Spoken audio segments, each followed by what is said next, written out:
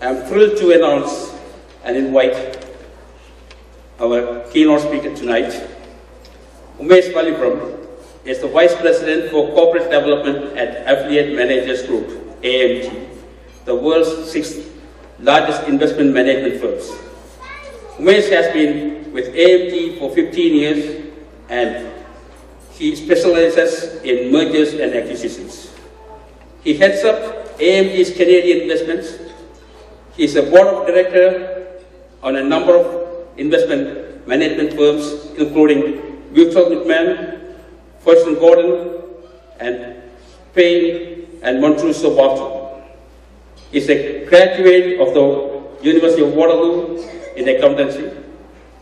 He articled with PricewaterhouseCoopers and qualified as a chartered accountant in the 1990s. Umesh is very actively involved in the community, having served various roles with the Canadian Chamber of Commerce and Canadian Chamber Congress. Most recently, he co-founded the Center for Leadership and Innovation. You just witnessed that today. A non-profit organization that focuses on coaching public speaking and leadership for kids ages 10 to 18 years. There are over 150 kids enrolled in this youth leadership program, quite an achievement, given it was founded less than 3 years ago. I'd like to welcome Umesh Vallipuram to the podium.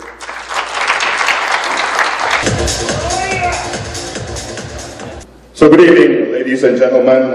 Sri, thanks for the kind words. It's an honor and a privilege for me to be standing in front of you and to share a few words with you about overcoming the fear of failure. And interestingly, Sri called me about a month ago and said, Umesh, can you give the keynote address? In the excitement of it, I said, wow, wonderful. I'm really thrilled and honored to be delivering the keynote address. And then I had a nightmare that night. I woke up in a cold sweat. There are these 250 successful professionals, business people, looking at this politically challenged, tall, slightly obese, accountant by profession. Accountants, always interesting and a lot of insightful things to say. And these are the same people, according to the US research of medicine, who have the attention span of a goldfish, which is less than 8 seconds. So here you are, all of these people having an attention span that's less than 8 seconds, and I'm supposed to be saying something inspiring to you all, an accountant of all people. And I phoned Sri the next day and I said, Sri, are you sure that you want me? I can find better people to do this keynote speech. And Sri wouldn't take no for an answer. And he said, Umesh, you're doing it. So here I am to deliver the keynote speech. So I think why Sri had asked me to do this speech is because of the professional success that I've achieved in the financial services industry. I've been part of AMG for 15 years. Now I think most of you know the AMG, which is the Mercedes-Benz. Unfortunately, I'm not part of that AMG. I like to think that we are the AMG in the investment management world. And so just to give you a bit about who we are the 6th largest investment management firm in the world. And we manage over 600 billion in insurance, pension, and high net worth assets. And we are not that well known globally. Some of the bigger names you may know are KKR, BlackRock, and Fidelity. But we were only formed 20 years ago. And within that time period, we've become the 6th largest investment management firm. And I'm really proud to be part of that team that really made this success. I actually, after my time in Pricewaterhouse, being qualified as CA, I went into the mergers and acquisitions business. And you know, I was instrumental in making a number of the large acquisitions that AMG has made over the time frame. And interestingly, I mean, when we went public in 2000 at $20 a share, we were listed in the New York Stock Exchange, and we currently are trading at $210, almost tenfold. And so I'm really proud to be part of that successful management team that has built AMG to be one of the largest investment management firms in the world. So to be honest though, when I was growing up, I didn't dream, I only dreamt to have this success in my life, but I never knew that it was achievable. And I think, to begin with, I want to share one of my experiences that was really a turning point in my life. And it was really the lesson that I learned about overcoming the fear of failure. And really that has really helped me be a successful professional. And whether you are a student here, or whether you are a sales professional, or whether you are a business person, the ability to overcome and embrace the fear of failure can take you a long, long way and have a fulfilled and happy life. So I came to Canada when I was 14 years old. And I was a shy, introverted kid, mostly kept to myself. And to make matters worse, I had severe acne. As you can see, I still have the scars on my face. Being new to Canada, I was afraid to speak to people because of the fear of rejection. So one day I confided in my dad how miserable I felt. And lucky for me, I had a close relationship with my parents, and unlike some parents who call their children either Moku or Amaru or Osanian, my father's advice was, Umesh, can you see yourself living like this the rest of your life? And if the answer is no, do something that is completely out of your comfort zone. So I took this advice and started exploring. So one day, this is when I was 14, I saw in my high school poster, you know, team in dire need of rugby players, no experience required, we will give you training. So that was interesting. So I thought, you know what, let me try what it's all about. So I showed up for practice. So here is this scrawny Indian kid, or brown Sri Lankan kid. I think every other kid was at least 30 pounds heavier than me. And to my surprise, I made the team. Actually, as a water boy, than you know, as being a rugby player. So one day we were playing Cleve Collegiate, and it was rainy, foggy. There were so many injuries on both sides. So we were leading by 4 points, and there were 2 minutes left to play. And I was the last player sitting on the bench. So another one of our players were injured, so my heart started pounding.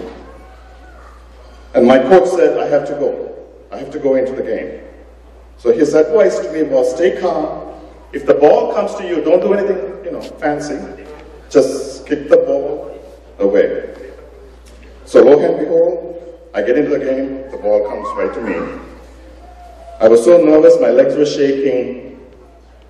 Instead of kicking the ball forward, I kicked the ball high up in the air, backwards. So the opposition team caught the ball, they scored a try, and our team lost. As you can imagine, I was devastated, I was humiliated, I ran off the field. I didn't sleep all night. So we had team practice the next day. I debated about quitting rugby altogether. But I remember my father's advice, do something out of your comfort zone. So I pulled all my wits together and showed up for practice an hour before the practice started. So I don't really have to face everyone at the same time. I was so embarrassed. So my coach showed up 30 minutes after, and then all the players showed up for practice, and nobody really said anything about the game before. So we all practiced, and at the end of the practice, all my teammates came together, lifted me up, and sang the rugby cheer, our high school rugby cheer. And everyone was giving me a high five, they were hugging me, and they were saying, Umesh, you know what, you're a real teammate, you are not a quitter. And we love that in you. And to me, it made a huge difference, because I was so afraid I was living in this shell of being afraid of fear, of failing. But here I screwed up so badly, but the team embraced me for my spirit, my willingness to play as a team. And for me, that was a huge boost of confidence. And it made me stronger. It got me out of that shell, of that awkwardness, that shyness. And honestly, that really helped me in my professional success. I mean, I entered the investment banking field in the 90s where, I would go to conferences where I would probably be the only one or two visible minority in a sea of 1,000 people, attending a conference. There is always this fear, do I belong here when there is very hardly any visible minority? Can I make it here? But that confidence that I got from that fear of failure really instilled in me, you know what, I belong here, I can do it. And that's really what built me the strength that I have today, the resilience to be able to face fear and overcome it.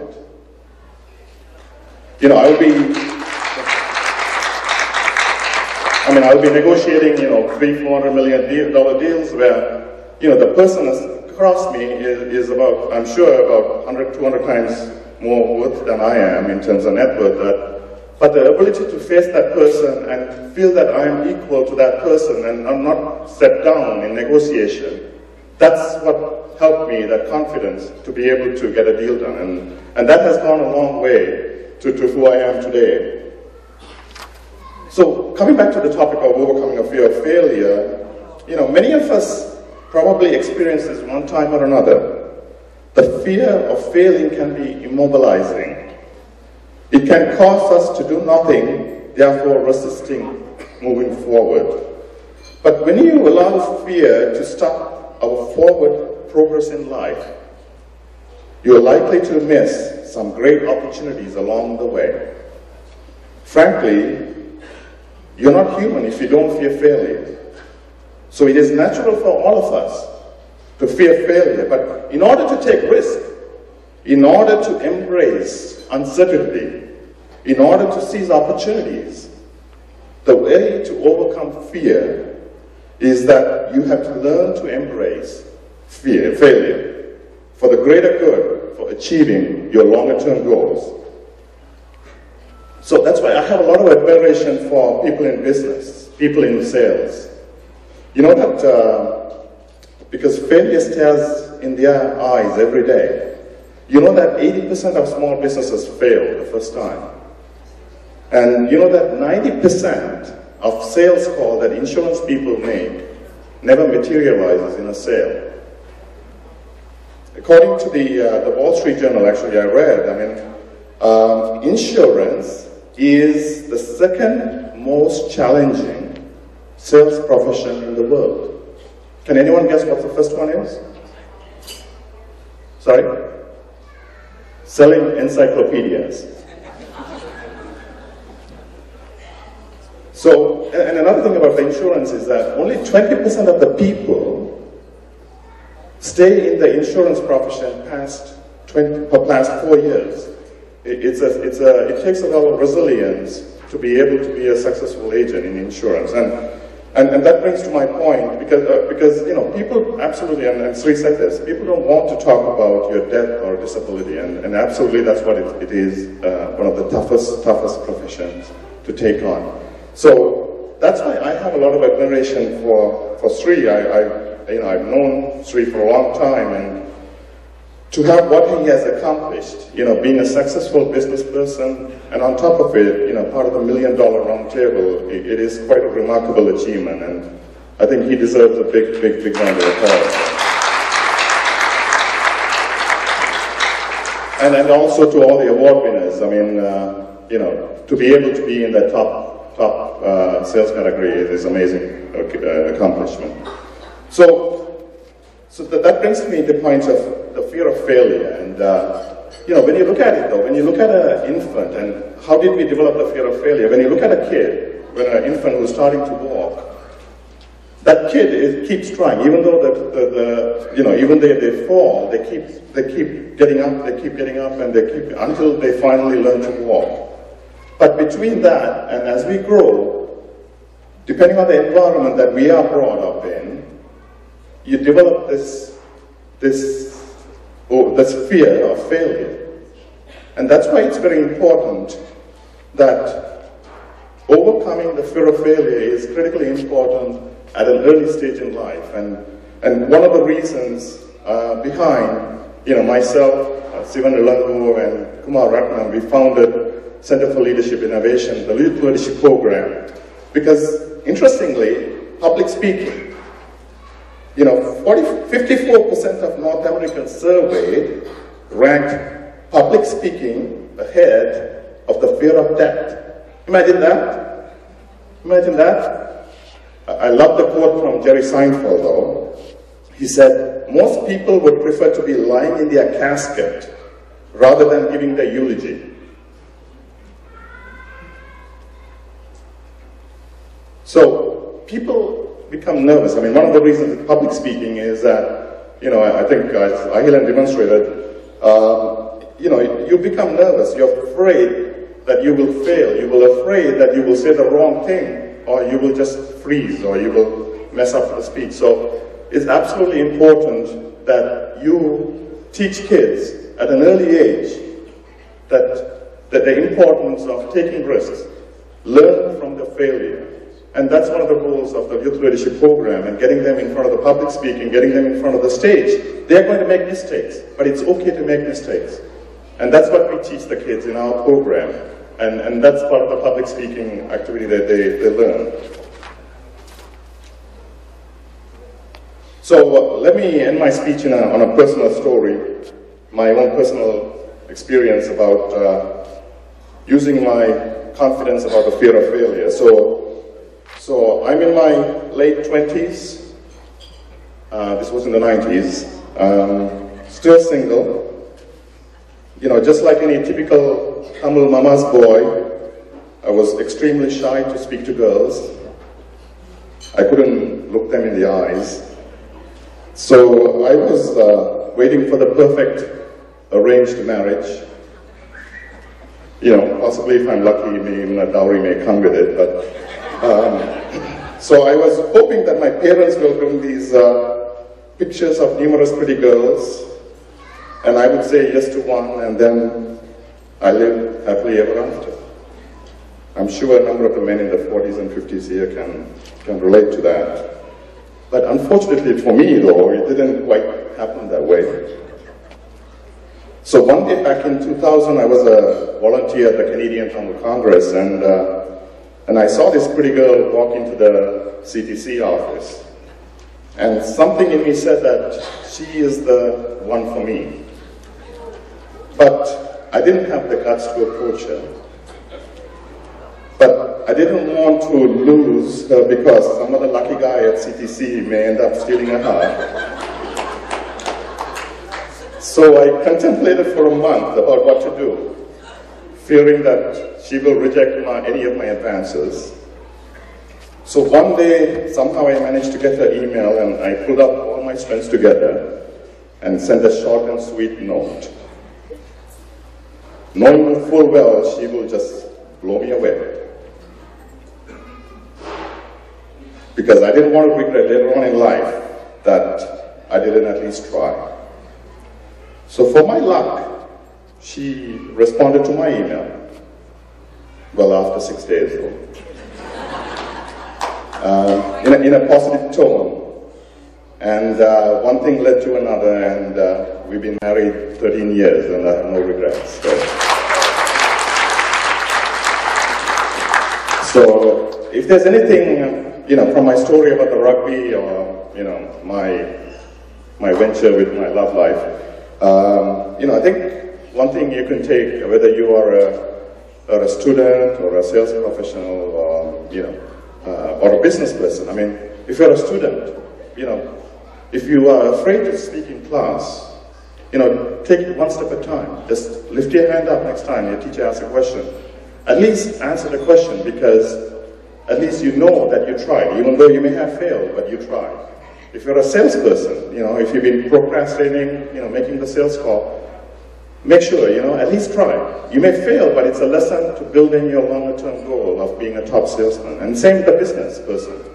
Whether you're postponing about an investment or hiring a person, go with your gut, because if you don't try, you will fail even more. And I want to end my speech with one of my favorite quotes from Eleanor Roosevelt. She said, life is too short to let fear make big decisions for you.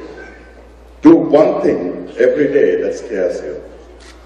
So I hope you do something like that every day. One thing that scares you, and I guarantee you, you will have a much happier and fulfilled life. Thank you.